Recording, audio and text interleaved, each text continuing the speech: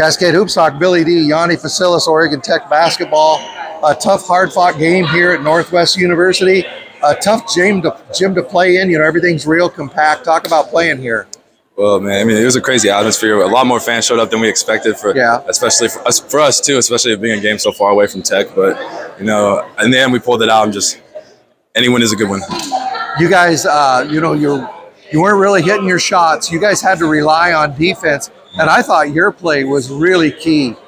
Just talk about what your role is defensively on this team. Well, I gotta be versatile on defense, guard a lot of different guys coming off the bench, and you know, when some guys are in foul trouble, I gotta pick up their guy and make sure we can keep the rotation going and prevent them from fouling out. And I think our scout guys did a great job of preparing us this week in practice.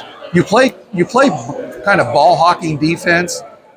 Is that kind of your style? You like to you like to mix it up and cause some chaos? This week that was our scout. That was our scout in this team. So like everybody that was guarding Pope today was playing full deny, one pass away. So talk about what it felt like. You guys struggled from the three all night, and all of a sudden Keegan Shivers, who can hit threes forever, all of a sudden he started hitting some threes.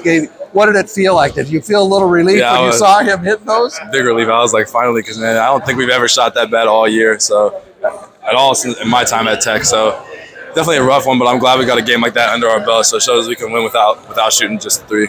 Yanni, congratulations, big win. Yanni Fassilis, Oregon Tech basketball.